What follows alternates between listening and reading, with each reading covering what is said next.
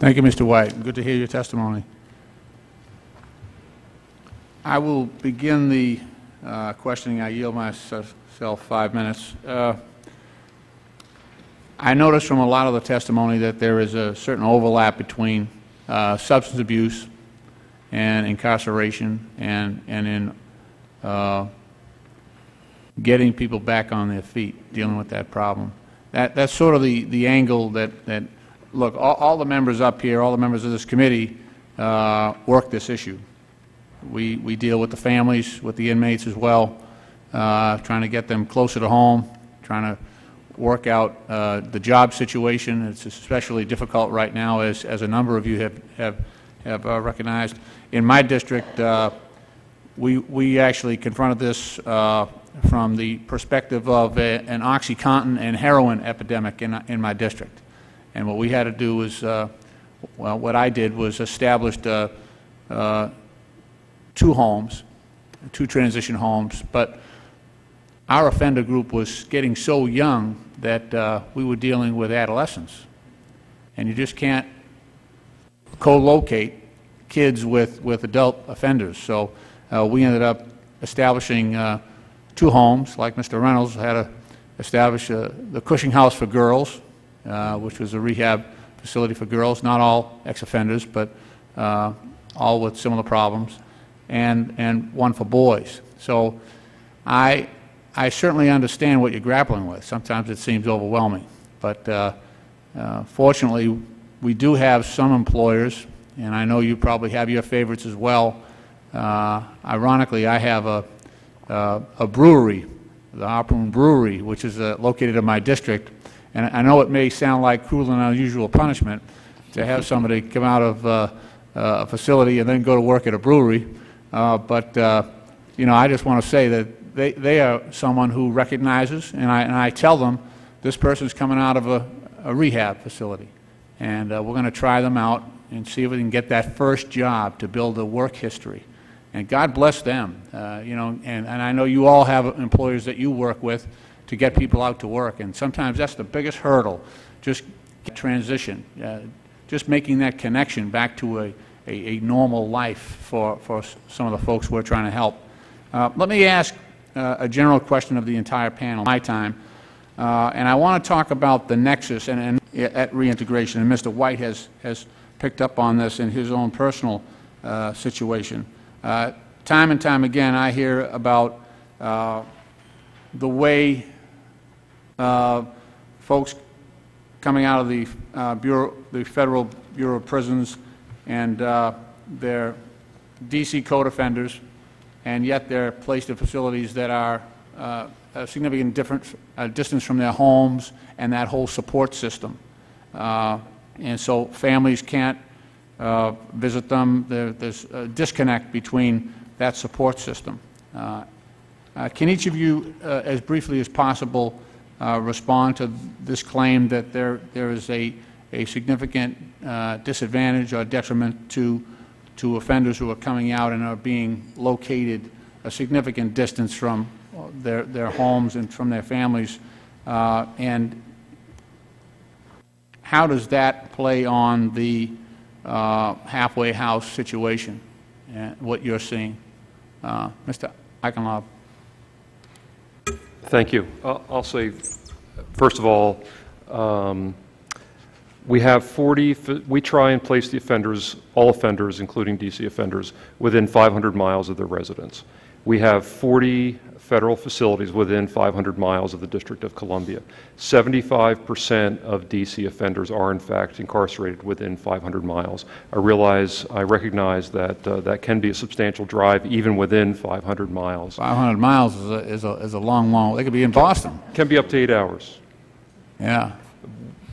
So the majority are within 500 miles, perhaps even closer in West Virginia or Kentucky, and then a substantial number at the Rivers Correctional Institution down in North Carolina, which is much closer.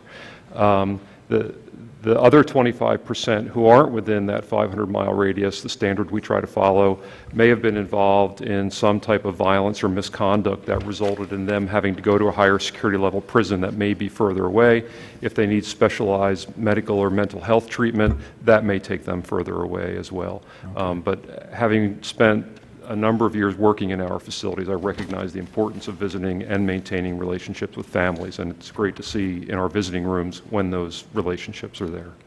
Okay. Ms. Poteet? A large portion of the offenders are at Rivers, and we find it very beneficial. We have about 700 or so there, and we have the opportunity to visit Rivers Correctional Facility at least 2 times a year, and sometimes more, where our case managers go down and we can do our preliminary assessments there. And I know that the families are able to travel there as well. We also take some of our vendors or support systems down so the offenders have the opportunity to meet some of them prior to being released, and we do video conferencing from there.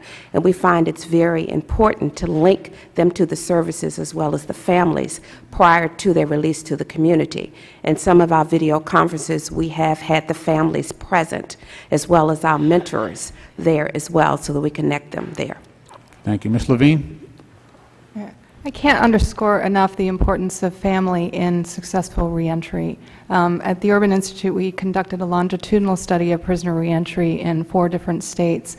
We looked at all kinds of factors that might predict the reentry success or failure, including the degree to which they had family available to support them both financially and emotionally. And what we found was that those who indicated that they had strong family support were much more successful in staying crime-free, staying off drugs, finding jobs, and so forth. What's important to note in this is that family support can be enhanced through increased visitation, more access to the prisoners when they're behind bars. And I think it also relates to some of the research I mentioned in my formal statement, where the researchers found that halfway houses were not effective for low-risk offenders. They were actually more detrimental than having them back in with their families and communities. And I think we heard that as much from Mr. White, that as much as there were great services available to him, it also created additional barriers to him. And I understand from his statement that he does have a supportive family. So I just want to underscore again, thinking very carefully about how you use the scarce resources of halfway houses, especially if those houses aren't close to where people live or create barriers when they're trying to go to and from their jobs.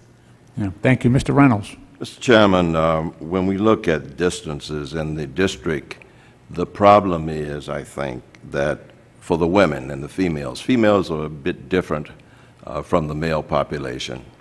The females are housed at Danbury, Connecticut, Philadelphia, Hazleton, Pennsylvania, Alderson, West Virginia, and Tallahassee, Florida. And if you noticed in my official presentation, I talked about homelessness, shelters of where these people go. And when you think about it, one of the problems and one of the things that we get constantly from our females is that they are mothers. They have been away from their children for so long. They don't know them. They've got to regain that confidence. Usually an aunt or grandmother or some other individual has taken care of their children. It's a very difficult situation. And one of the things is that most of these individuals come from very menial positions. The families don't have money to travel to these locations to be able to visit them even if they wanted to. Yeah. So we have a very difficult and unique problem as it relates to that. Yeah. Thank you. Mr. Ferron. Mr. Chairman, I echo some of the same comments that my colleagues here at the table have mentioned to you. I wanted just to let you know that we at Hope Village also believe that family reunification is very important. We do it and we promote it in a couple different ways. We promote visitation right at the facility several times a week to allow families to come in and reunite with their loved ones. We have our social workers. There's a requirement in our program that requires our social workers to go out and do host visits So when the family, when the offender is going to be releasing to that particular house, that they understand what it's all involved from both angles. We also have a transitional skills and journaling program. It's a 9-week mandatory program that was started 3 years ago in our program. And those sections that we cover such topics as social influences, authority figures, anger and time management, creating a safety net, and these residents are allowed, or offenders are allowed, to write in their journal so that they would be able to then make use of that with their own private thoughts. That's great. Thank you. Mr. White. Well, there is, I guess, family and visitation, that's one of those things when there's a direct correlation between, you know, the prison and the coming home and possibly recidivizing, I think. I know I was in a relatively close Bureau of Prison place in Hopewell, Virginia. Many people are much, much further than that. But even to come and see me, whomever it might be had to, in essence, wipe out an entire day. You know, they had to plan for the 2.5 to 3 hour trip up, spend the time there, then the 2.5 to 3 hour drive back, which doesn't leave much. Even if you had the energy, there probably just wouldn't be the time. And then when it's time to go to the halfway house, we are anticipating these visitations, which we only receive individually 1 hour a week, depending on the building in which you stay at Hope Village. And for some, the frustration comes if, you know, I know my first home visit was denied, although I had followed the rules, I had, you know, found employment and what have you. They said, oh, well, it's too close to the weekend to be able to approve your home visit. And that was a very great source of frustration to me, because I had already told everyone, and everyone had planned to come over to the place where I would be staying, you know, to spend the evening, have dinner. And so Friday afternoon, when they told me, oh, you're not going to be able to go home this weekend, I was very frustrated. And many other inmates may feel something beyond frustration, even anger. I've seen it, you know, myself. They come back into the quarters and they're angry, they're cursing, and they're just angry. But it is, I mean, family is very important. It is very important, and it's one of those hot buttons. And so if the family, you know, for those who have a support system, people who are willing to visit them, it really could guide them in the right direction. Thank you, Mr. White. I want to welcome Mr. Gao to the committee. Thank you very much, Mr. Chairman. I have another meeting to go to, so if you don't mind, I can just go ahead and ask my question. I represent the 2nd District of Louisiana, which comprises of New Orleans, and there is an interest in building a halfway house in an area of New Orleans East, which was very much devastated by Katrina, and the people are coming back to rebuild. There is a lack of a police force out there in the New Orleans East region. So people are somewhat anxious and fearful of having a halfway house in an area where there is already a lack of security. My question to members of the panel is, what are some of the security risks of halfway houses, even though I'm pretty sure that such institutions are beneficial and necessary? Would you recommend that a halfway house be built in an area recovering from Katrina and lacking an adequate security force?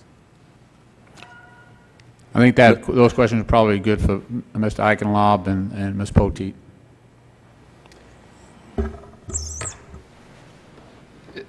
We have, as Congresswoman Norton knows, we have some difficulty placing halfway houses around the community here because people don't want them in their backyard in many cases. And we try and find a balance between addressing the release needs of the offenders against the risk of placing them in the community.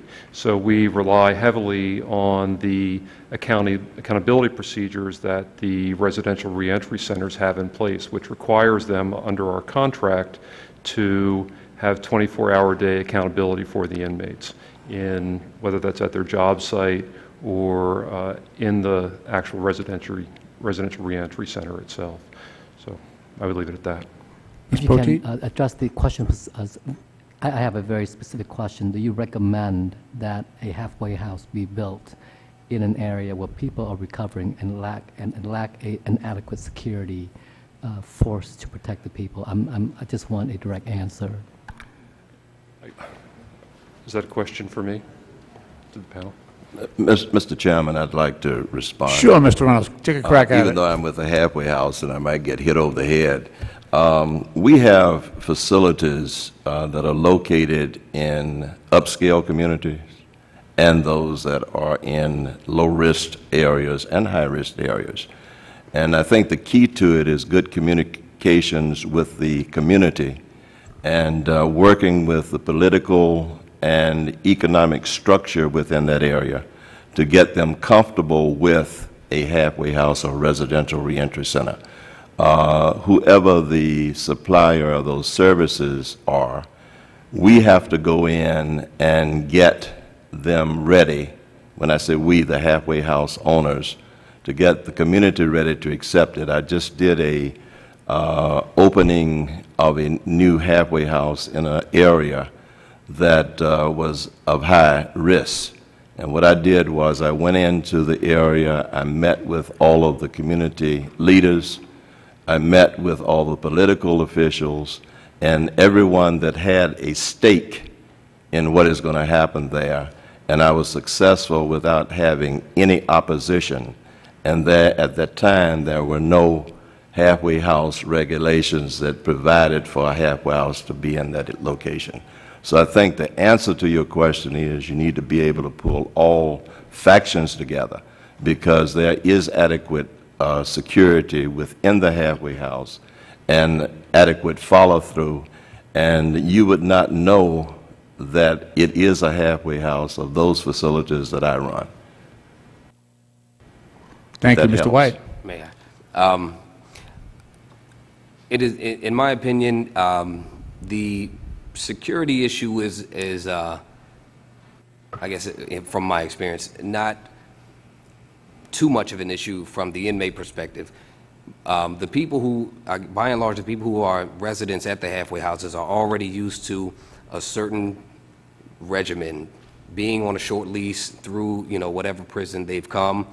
And for the most part, everyone is just looking to get through their time and get back home. So while there is, of course, a small population of people who, in any halfway house, will break the rules, will not come back, for the most part, you don't really have to worry about the inmates running amok in, in this neighborhood. While, I assume this is the direction that you're heading, the residents themselves as a security risk.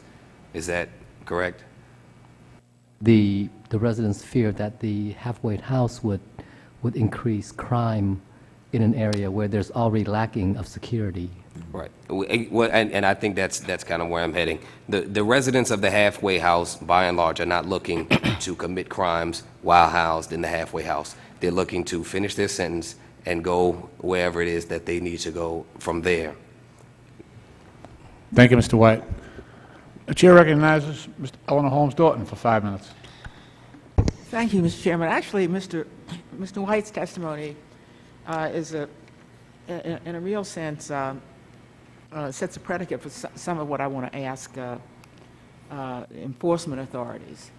I have found that even when people are very troubled, like they come to a community meeting and they're dead set on something they're angry about, lay out the rules, be very transparent with them. They help you enforce the rules.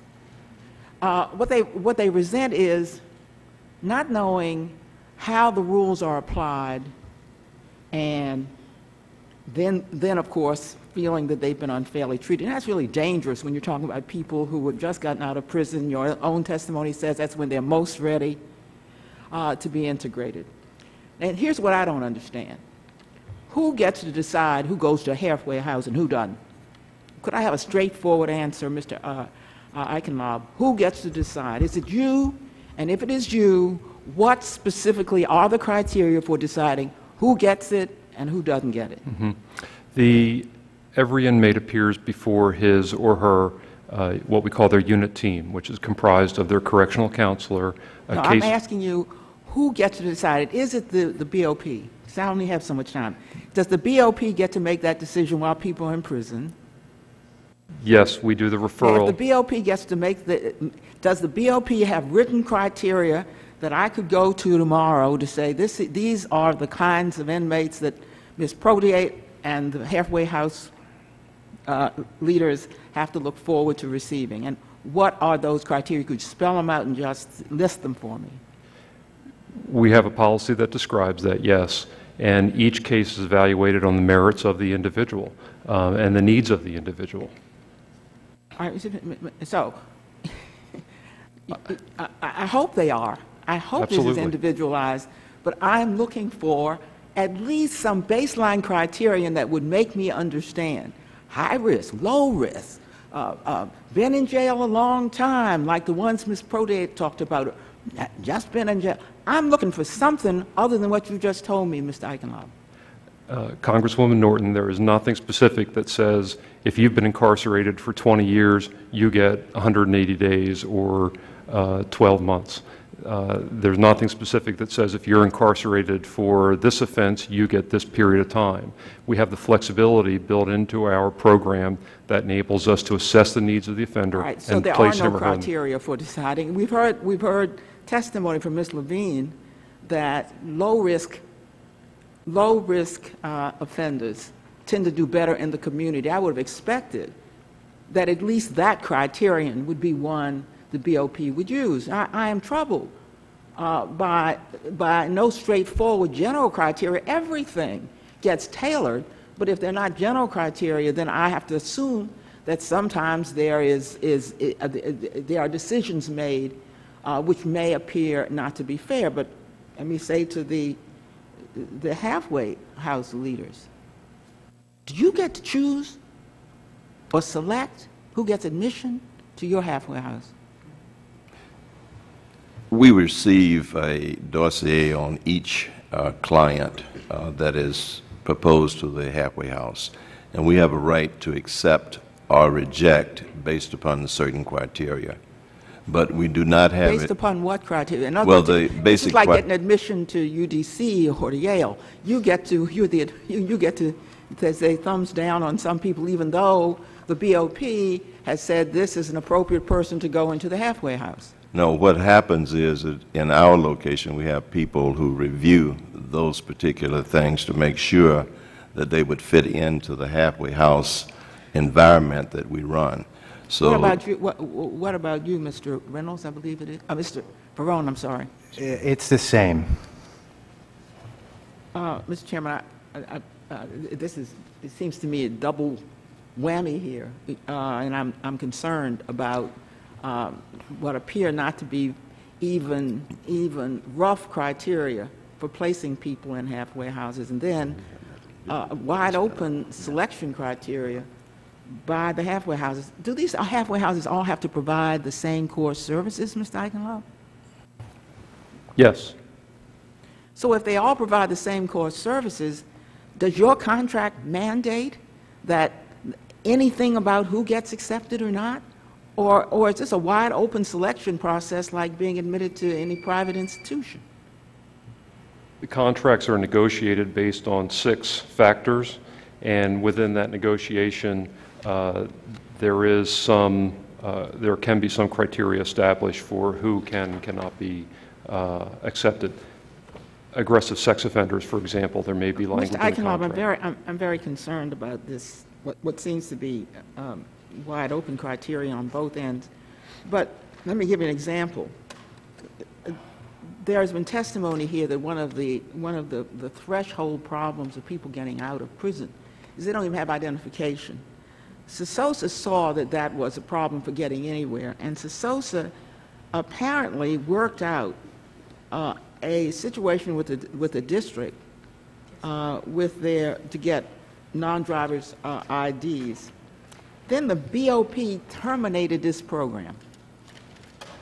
Could you give me any reason if the District of Columbia A few years ago, non-drivers were allowed. Now we are told they're not. I'm sorry, I'm not familiar with that issue, but I'd be happy to follow up and provide a response in writing to the I'd subcommittee. appreciate it if you would.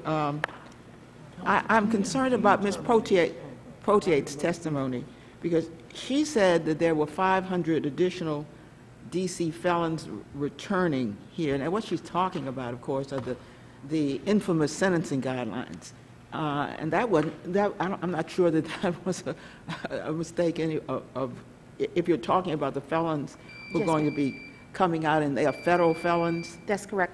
and indicated that seemed to indicate that there would be some difficulty in receiving such a large number. Mr. Eichenlaub, are those felons coming? Do you know how those felons are coming to the District of Columbia? Are they coming in large numbers? Are they coming in small trickles?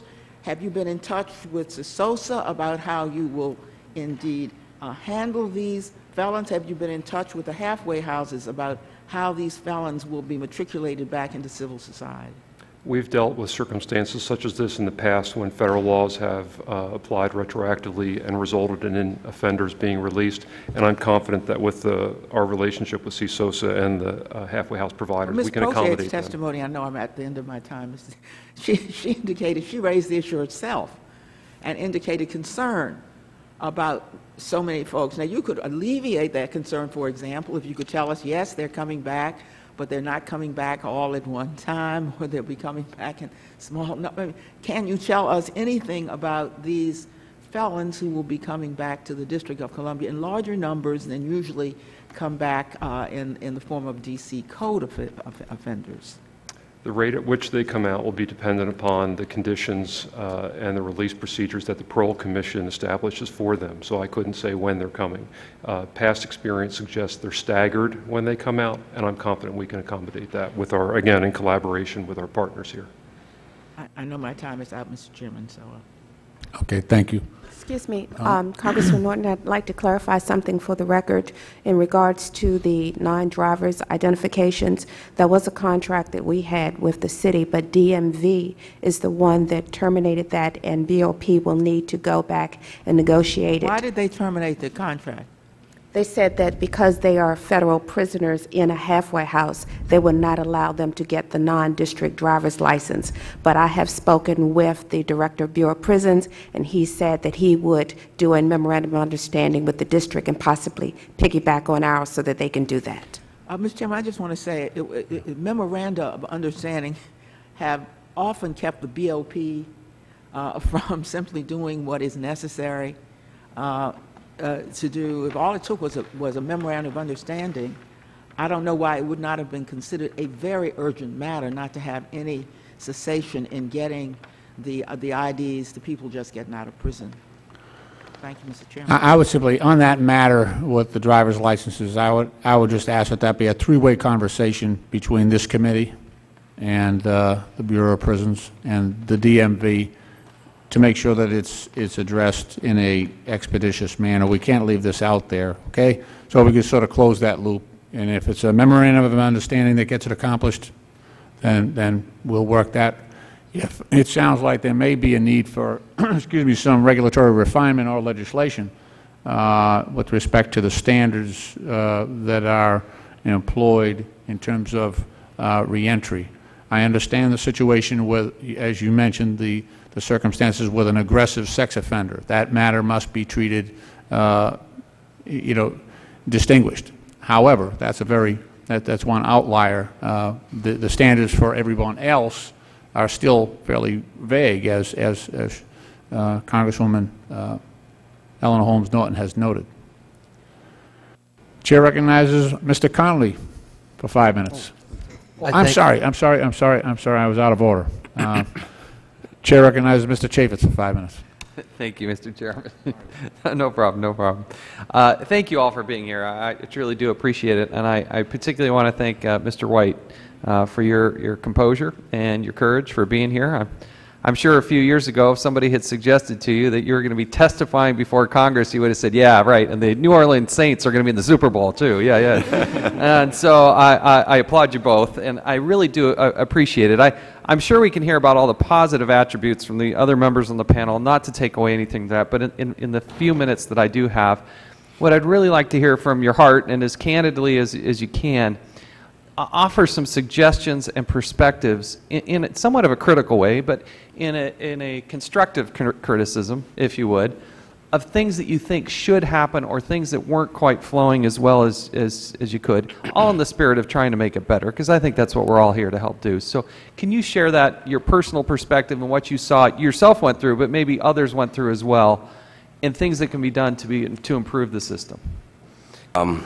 Thank you. Well, unfortunately, there is no quick fix, no Band-Aid for this. It is a very difficult thing to do. In my experience, I think that everything should be taken on a case-by-case basis, and just based on the numbers of people coming out, and I guess the ratio of staff to resident or staff to inmate, depending on, however you want to say it. It's just not that easy. But change is never easy, especially when you are trying to really shift, really make an overhaul of a situation and curb recidivism at a significant. But if you could do one thing, what would be the number one thing you'd like to see done?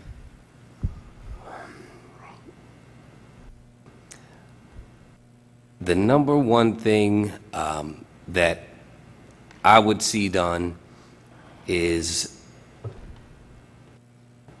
just to simply have it seem that the halfway house system cares. And tell me about the flexibility here, because here you go and you find a job, and I recognize the need to go through the drug. I don't know if that was counseling or testing or whatever it might be, but you have to leave work early. You finally got a job. You've got an employer who's gracious enough in a very tough economy to hire somebody. To expand a little bit more about that experience and what should be done in that way to help the employer, help you, and also do the training and things that they need to do. Well, one thing that was of concern for me was that they didn't offer these programs over the weekend when I didn't necessarily have to work.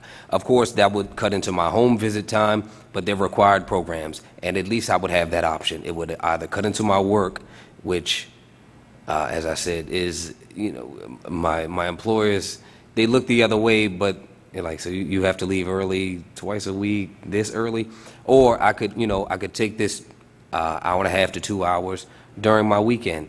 I would have that option. I would opt to take it over the weekend because I need my job. At some point, I will be going home for good, so I wouldn't mind cutting into those visitations a little bit, as important, even though they were important to me. But that was an issue with that, and as I said, they give you a set limit of time from destination, from point of origin to destination, from halfway house to work, and from work to halfway house. Working in Fairfax, I had to take, a bus, and then a series of trains, and then another bus each way. And so it didn't allow for any missing of buses or missing of trains, or, my bus came about 10 minutes after I was due to be off work. So I really had to run, 4 or 5 blocks to the bus in order to make it, because it only ran every 45 minutes in that area of Fairfax. And so a little more flexibility in the time, as I said, based on a case by case. You just can't lump everyone into one box. We all have different, needs, and they need to be met. I would just suggest, if you have any other thoughts or anecdotes or any other suggestions along the way, I appreciate you being here, but if at some point you do have other suggestions, to be able to submit those to this committee, they would be invaluable. I appreciate your perspective. I wish you nothing but the best, and thank you very much for being here. I'll yield back the balance of my time. Sure. Thank you. Chair recognizes Mr. Connolly for 5 minutes. Thank you, Mr. Chairman, and thank you for holding this hearing.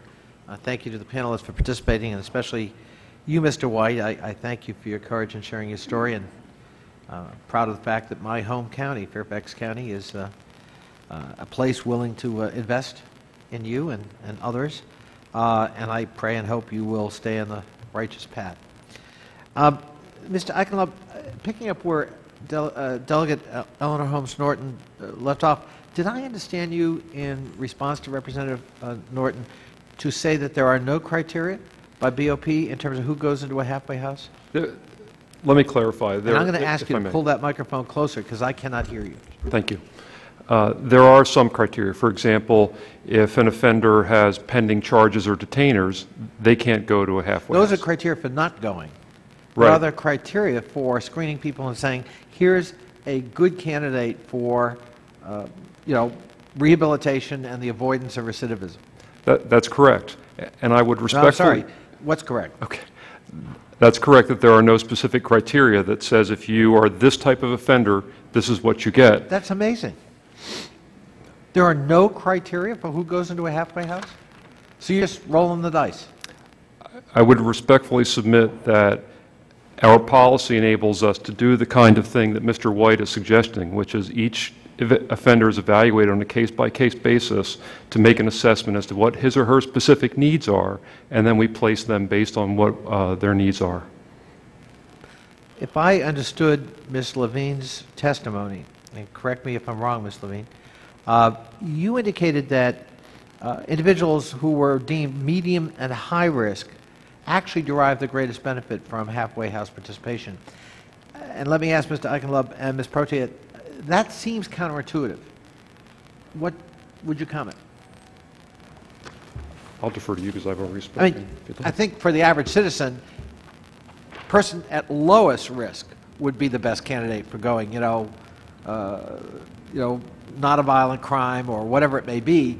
That's the person who's probably going to benefit the most from the halfway house and have the highest chance of success in reintegration. And yet, if I understood Ms. Levine, not necessarily.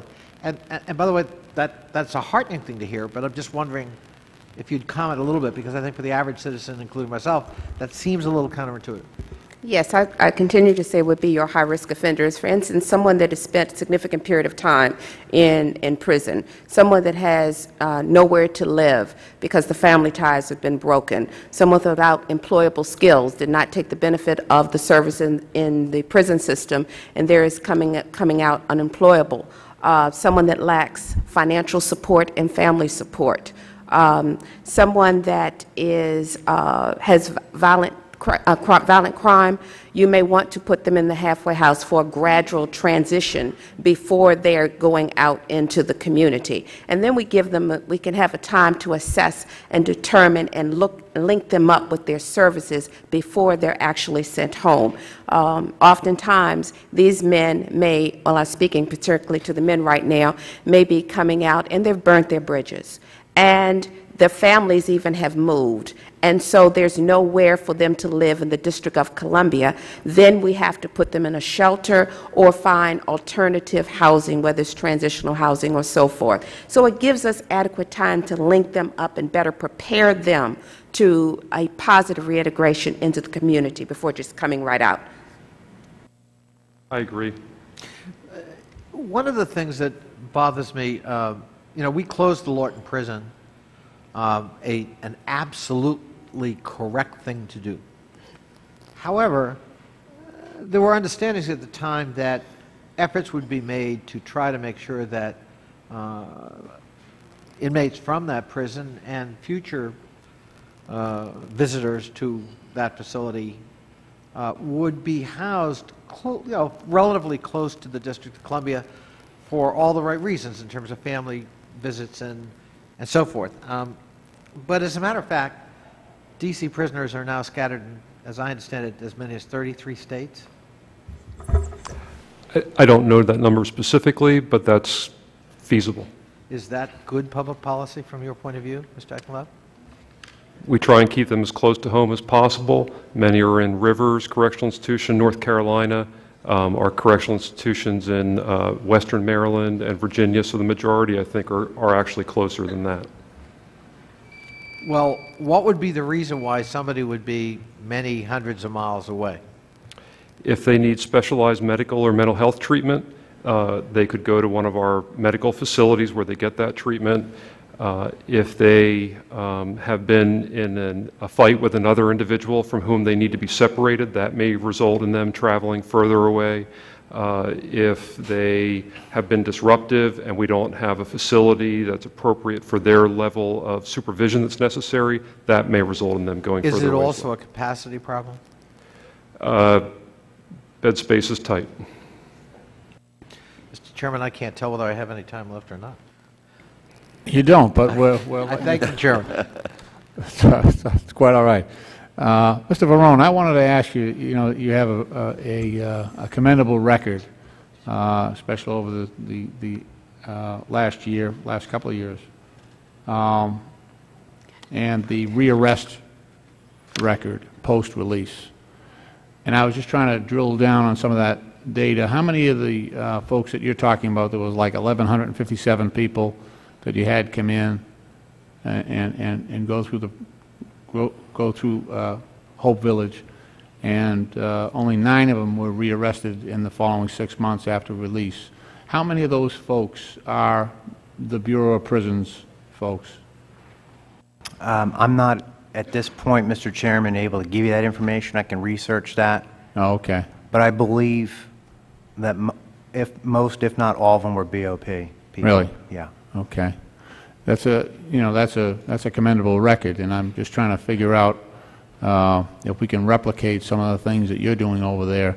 You mentioned the 7-day orientation when people come in. You spend a lot of time figuring out what the nature of their needs are, and maybe, and you can explain this, maybe you're finding out what they need in a more thorough fashion, and by addressing those specific needs, maybe that's paying off on the other end so that the time that they spend with you is more meaningful. Do you have any thoughts about that? What is the magic of your, it's not magic, it's hard work, but what is the key component of your success? I deal a lot with the recovery and rehab community, and those numbers are stunning. But what do you think are the, I mean, all of you are doing wonderful work, don't get me wrong. I'm not saying, you know, but I just think that that's a remarkable outcome that you're achieving there. Well, thank you, Mr. Chairman. And my only direct answer to you is commitment and dedication to helping people, because at the end of the day, we're all citizens of the United States of America. We live in the greatest country of the world. And when an individual commits a crime, they serve their sentence, they're coming back. And they're coming back to our communities. And so we've got to figure out ways to help that individual make a good transition so that they are, and they do become productive members of society, like you and I. I believe that we've taken our job, we take it very seriously. We look at assessing this individual from a day-to-day standpoint to make sure that we put them in a position to be successful. That isn't always the case with all individuals. Some individuals come to us with, you know, agendas already formulated. So I believe that for those individuals that want to do a good job, want to take the program serious, want to become a better productive member of society, open up to our case managers and our specialized people that we have on staff, and the partnerships that we've formulated in the community, I think when you encompass all that, you put out a good product. Yeah, thank you. Mr. Reynolds, having been involved with programs and actually established a home to help women making that transition. As you mentioned in your initial testimony, a lot of these folks coming out, the females are moms. And that creates a dynamic that is sometimes very difficult to address, especially when there's a distance here between their homes and where they're at a halfway house. What do you think are the most important changes that we might make in order to achieve better outcomes for the women that we're trying to serve? I think the first thing that we have to look at, Chairman, is the length of time that the females spend within the facility. Also, to make sure that we have the wraparound services that are needed right at the facility. Give you an example, and probably God made this happen, and you asked the right question. This morning, we were at the facility about 7:30, and a young lady came stumping up the steps and passed me, and I asked her to stop for a second. Asked her about 4 or 5 times. She wouldn't stop. She continued. And then I went downstairs, and I stood with her and talked with her, and she wouldn't acknowledge me at all for about 5 minutes. But finally I got through to her, and one of her problems was anger within herself. And we have a lot of that. And we have the relationship with the mother to the children. They've been divorced from the children. They still have a desire to be with the male. So there's a lot of complications that we need to deal with. And we need someone like a psychiatrist or a psychologist right on site to be able to help them deal with those issues immediately. Yeah. So that would be some of the things that I'd look at. And then the after tracking. Yeah, that's great. Thank you. Ms. Holmes Norton, for 5 minutes. Thank you, Mr. Chairman. The chairman has spoken about some of the statistics that were in the testimony. You yourself, Ms. Levine, testified that halfway houses appear to have quite different effects. In your view, do best practices, do halfway houses, make a difference? Does it matter to matriculate people through a halfway house? Yeah, I think they can make a difference. You know, not to beat a dead horse, but this whole issue of risk level, I think, is a really important one. Mr. Connolly asked about the low-risk offenders and how come they weren't getting any benefit out of the halfway houses. Well, it's by definition of the fact that they're already low risk. So you're putting people in places where they don't need to be because they already have a good odds of being successful. You testified, and it was very important to hear this testimony because Mr. Connolly was right. It perhaps for lay people like ourselves is counterintuitive. I understand that, but I'm not sure BOP does, because BOP didn't testify that it is using those criteria. Right. In fact, could I ask you, and I ask this very respectfully, Mr. Eichenkamp, I have been impressed with the use of best practices within the BOP. Do you use best practices when it comes to halfway houses? I don't hear the metrics. I don't hear the criteria. And so it is hard for the committee to know how we should evaluate halfway houses. And so I must ask you, how do you evaluate halfway houses? Which of these halfway houses, how would you rate these halfway houses? And on what metric are you basing that evaluation? And do you tell them how you have evaluated them and what they need to do to improve or what they have done that is best? Thank you. We absolutely do that. At the time that we established the contract with these organizations, we, as I mentioned previously, we have 6 factors on which they're evaluated: accountability, programs, community relations, site validity and suitability, safety issues, life safety issues, personnel and communication. Those are the criteria on which we evaluate these organizations. And we audit those regularly, 3 times a year, and then a comprehensive evaluation once a year. Well, could I ask the halfway house leaders here, if given the testimony of Mr. White, testimony reinforced by work the committee did in trying to, in visiting the halfway houses and in trying to get witnesses, could you commit to this committee that some of the rigidity that Mr. White testified to, for example, when an inmate has has a job or is willing on the weekend to, in fact,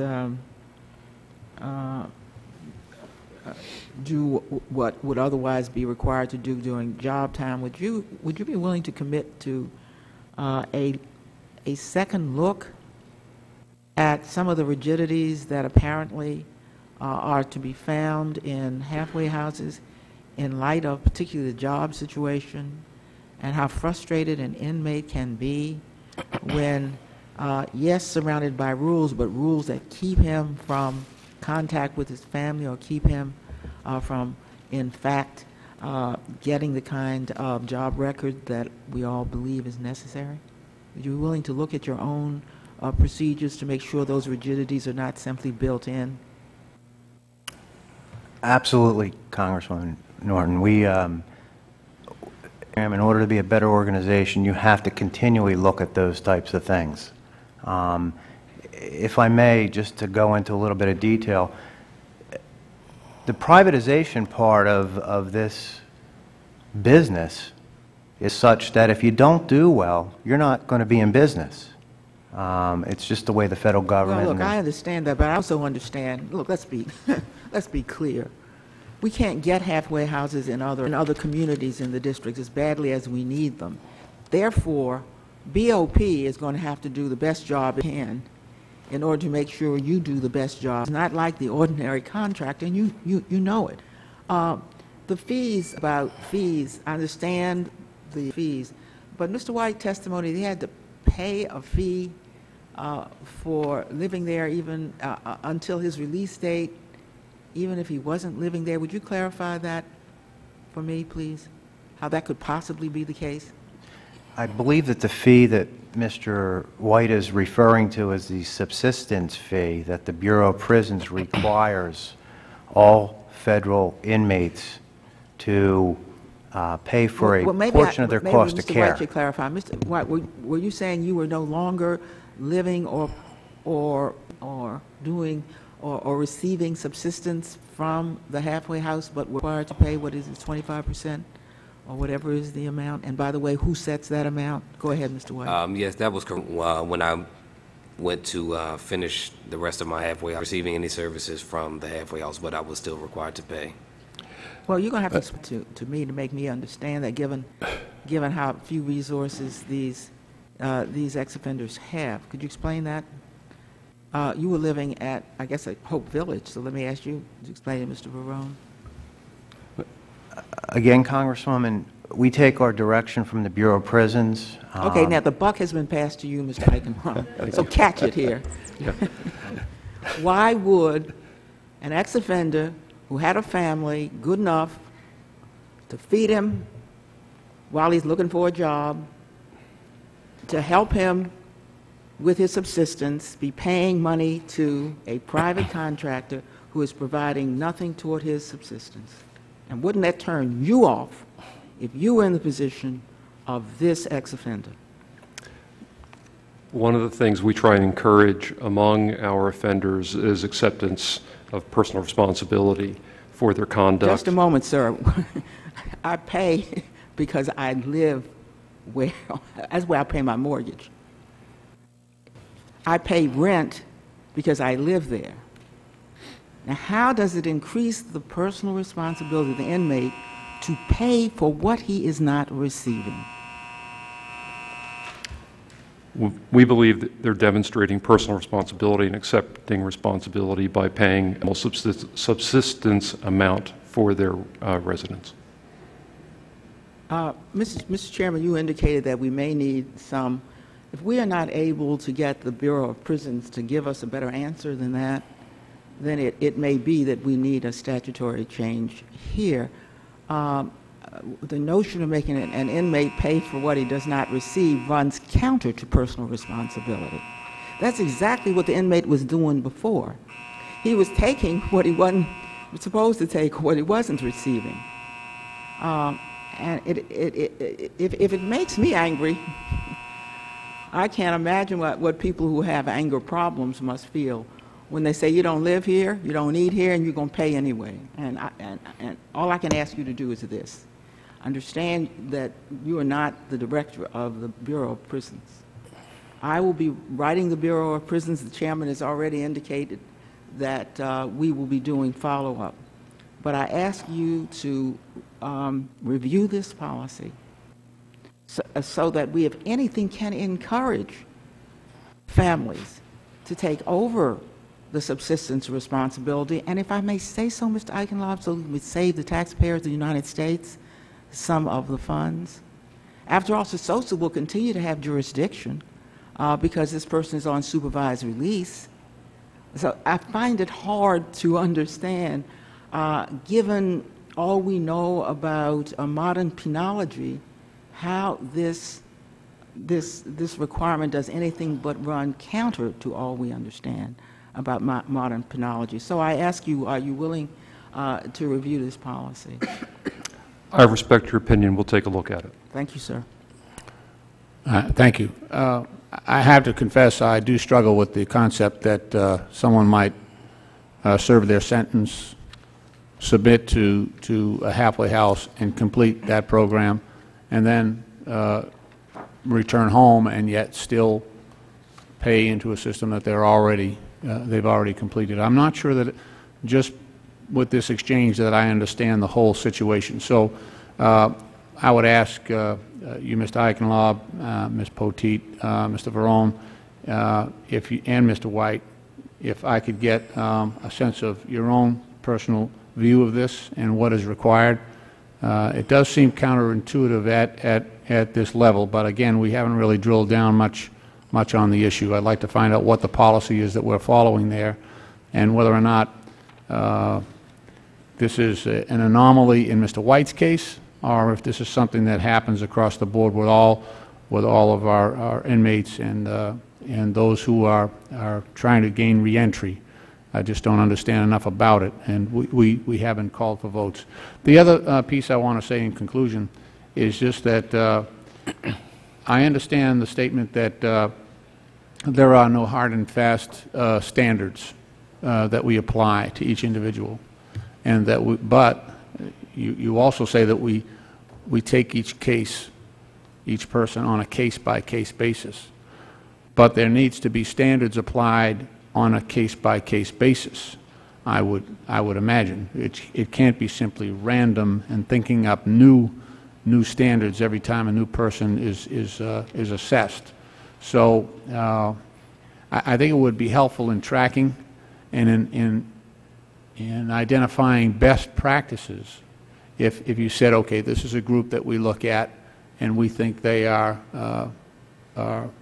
most suitable for halfway houses, and then here are some groups that we identify that would be poor choices for that system, and then we would be able to get data from that and figure out what are the best practices.